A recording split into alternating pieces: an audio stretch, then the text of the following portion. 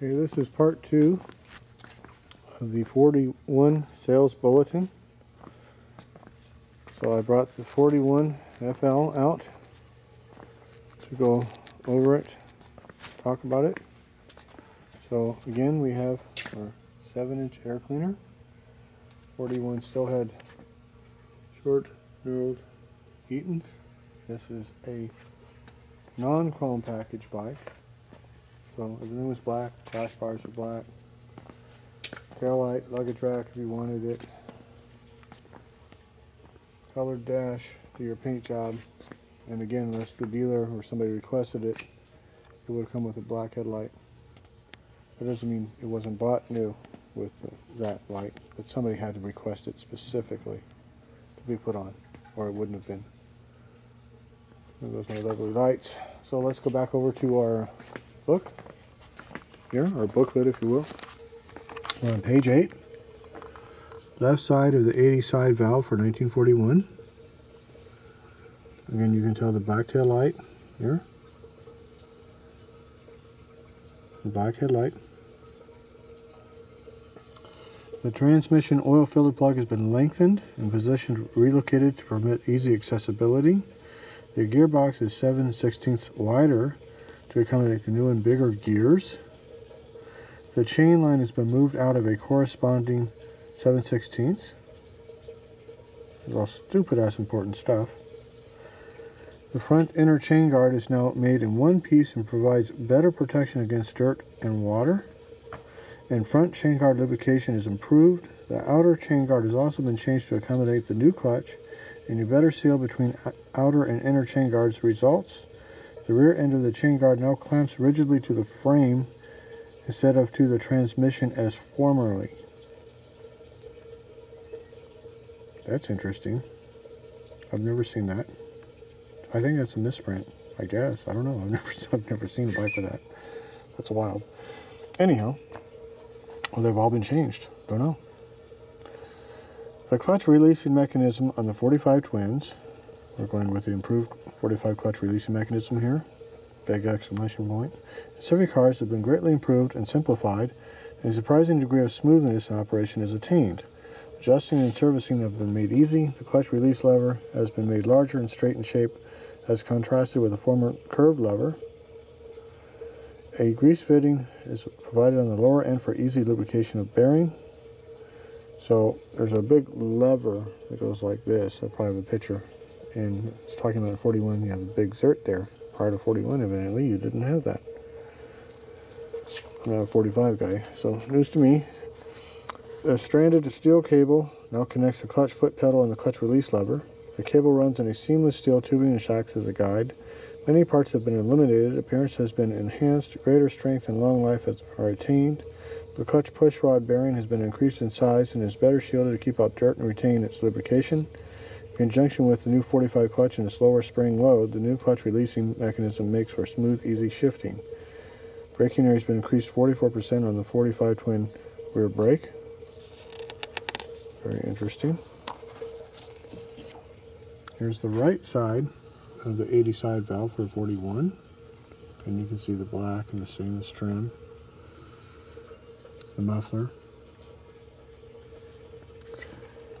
New speed-lined quiet muffler on big twins.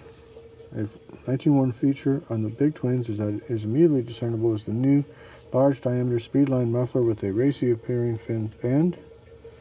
Here is a sturdily constructed muffler, greatly improved in appearance, that does a real job in muffling the exhaust and yet back pressure is reduced. A perforated steel tube runs through the length of the muffler. The halfway mark, this tube is blocked, forcing the gases through the perforations into the outer chamber and then back into the rear section of the tube and out through the bullet end that blends into a curved fishtail. See, this is curved right there. There is no steel wool to disintegrate, burn, and blow out. The longer effective length of this new muffler plus its greater diameter help reduce the crack of the exhaust, giving a lower tone than formerly. Here's a substantial trouble-free muffler that is sure to meet with much favor. New easily read airplane-style speedometer dial. And again, let's go look at our speedo.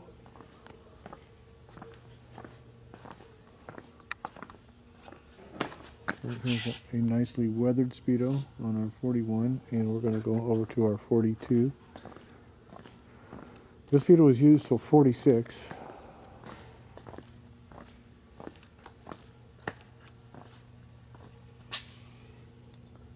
So just to give you a refresher of what they're talking about.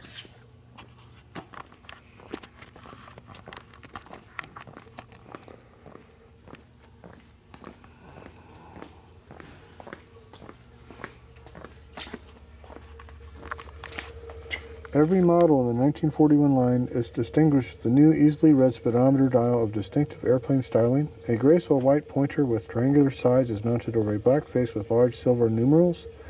Not only is this new speedometer dial more easily read in the daytime, but the white triangular sides of the pointer pick up the light rays from the light source at the bottom and make dial reading easy at night. The glass or bezel is also known, covering the dials from a longer flap, is now slightly convex. The new dial is not only a great improvement from the standpoint of visibility, but as a decidedly fresh, flashy, modern note has been added to the entire speedometer assembly. So the left side of the 61 overhead valve for 41. Again, it's optional 16s. This is the standard model without the chrome package. Front and rear brakes in 45 twin greatly improved. An additional safety factor has been incorporated in the 45 twins by a number of very important brake improvements. The extension of the chain line of the 45 twins has made it possible to increase the width of the rear brake drum, the brake shoe, and lining. The top of the brake lever arm has been offset to allow for the increased width of the brake drum, thus maintaining the lever in its former position. Braking area has been increased 44%. Brake lining life has been materially lengthened because heat is now dissipated over a larger surface. The new rear brake operates smoothly, is free from chatter, and is decidedly efficient. The use of heavier gauge metal and a slight change in shape have greatly strengthened the front brake shell in the 45 twins. A stiffer shell prevents distortion of the wheel after it has been spoked and trued. New positive grip handbrake lever. Again, that is the lever here that they're discussing. The earlier lever, which we have all this off of the 38 right now. That's float around here somewhere, but let's go find one. So you can see the difference. The earlier lever, used up to 40, is here. That's our greenie. So, our earlier lever and our late lever is changed.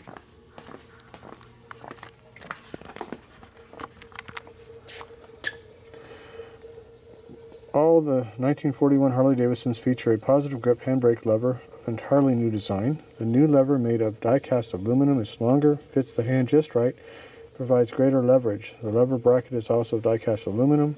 The rotating stud at the pivot point of the lever permits the cable to enter the conduit without kinking or bending and eliminates cable abrasion and wear. In addition to being efficient, the new hand lever is decidedly classy in appearance. Larger, more efficient air cleaner obtainable on all models. This was extra money. This was $3, or you had just an air horn. Of course, you can get the 6-inch if you preferred. Redesigned clutch foot lever assembly on Big Twins. The bearing on the Big Twin clutch foot lever has been redesigned to obtain smoother operating action.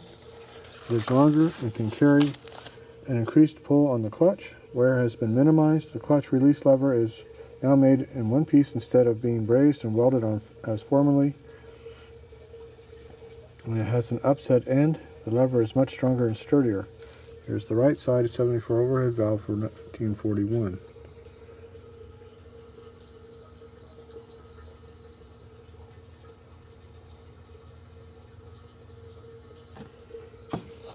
Let's refresh back here. Left side overhead valve.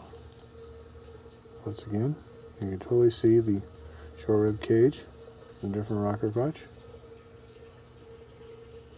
Very obvious. Larger, more efficient air cleaner. The air cleaner available in the Sport Solo and Deluxe Solo groups, while the same design as formerly, has been increased to full inch in diameter and combines greater efficiency with greater beauty. Increased diameter makes possible the use of a larger air cleaning pack with consequent decrease in the velocity of the incoming air. Oil is retained longer in the mesh pack and is not drawn into the carburetor. The cleaner position has been moved down so carburetor adjustments can be made more easily. Again, this was a mid-year change in 40. Didn't come into literature besides various photos, but as far as I'm aware, any pamphlet or booklet, I've never seen any in 40 until now. But most of this stuff is gone, so it could very easily have been done and nobody has it or is talking about it. Additional advancements on all models. Scuffing and the formation of ridges in the cylinder walls of all 1941 motors will be greatly reduced by the use of oxide-coated piston rings. Longer ring life results in better motor performance naturally follows. Gear shift levers are now made from a special steel that is cyanide hardened. I bet they do that now. Cyanide hardened? The new levers will not wear and cut through at the gate.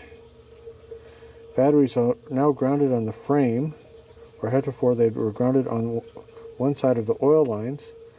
A better and more satisfactory ground for the battery is secured. Now, let's go take a look. I'm talking about this right here, the ground.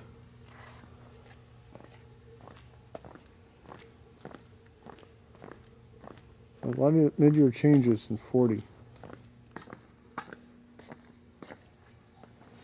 And we have a ground on this one. Forget where we put it. Oh, everything's out of it right now, but it's not here.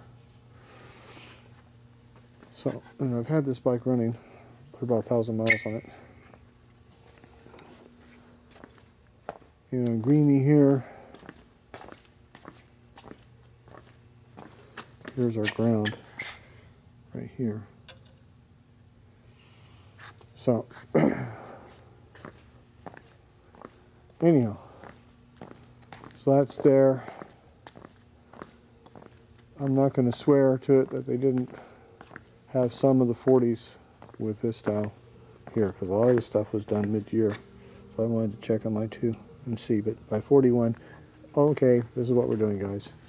That's what they did. So,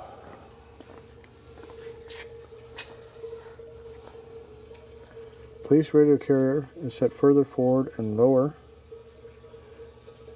A lot of cop bikes did not have this. A lot of cop precincts did not have that. That was all an option. Here's your foot control, and we're going to continue this. I'm getting a call.